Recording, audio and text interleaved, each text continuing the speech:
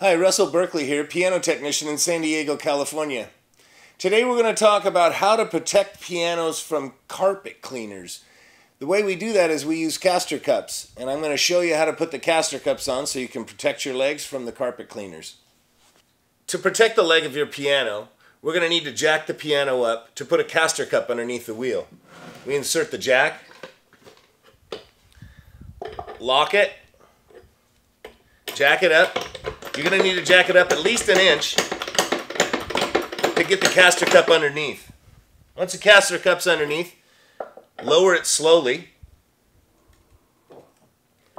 Pull the jack out, and you're done. That's how you protect the piano leg from carpet cleaners. This is Russell Berkley, piano technician. Thanks for stopping by.